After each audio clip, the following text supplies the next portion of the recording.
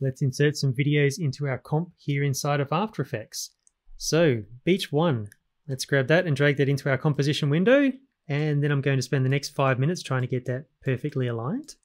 Or I can delete that. And the much better way is to grab it and drag it straight down to the timeline. Very nice. You can see doing that, it actually perfectly aligns the footage to the composition. There's an even faster way again, guys. So with that beach 1 selected, if I press Command or Control plus the / key, it does exactly the same thing. It inserts it perfectly centered within our composition, and I never had to leave the project panel. Very nice. Okay, so if I click on, say, beach 2, Command or Control / it jumps in like so. Very nice.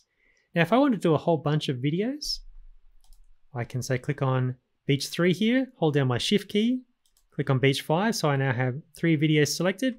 Same keyboard shortcut. Fantastic. All 3 videos jump down here into my timeline.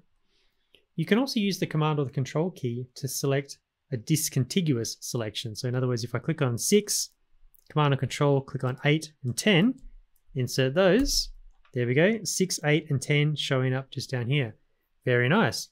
One last thing I'd like to show you. I'll just select these, delete them. And you want to pay close attention to the order of the videos, or rather the order in which you select the videos. Let me show you what I mean. So we can see beach 1 is this sunset just up here. Beach 4 is the seagull, okay? So I'm going to click on beach 1, then hold down the Shift key and click on beach 4. And let's insert those, Command or Control /. Okay, so all 4 videos come in, we see the sunset on top, and we see the numbers beach 1 through beach 4. Okay, no big surprises there. So let's delete that and try that again, but this time I'm going to first click on beach 4, which is the seagull, hold down my Shift key, click on beach 1, keyboard shortcut. There we go. This time the seagull has come in on top, and we can see, yes, we've got the 4 videos, 1 through 4, but this time beach 4 is on top. So just pay close attention, guys, to the first video that you select, if that's indeed the one that you want to appear on top when you insert a bunch of videos. That's it, guys. Hope that helps.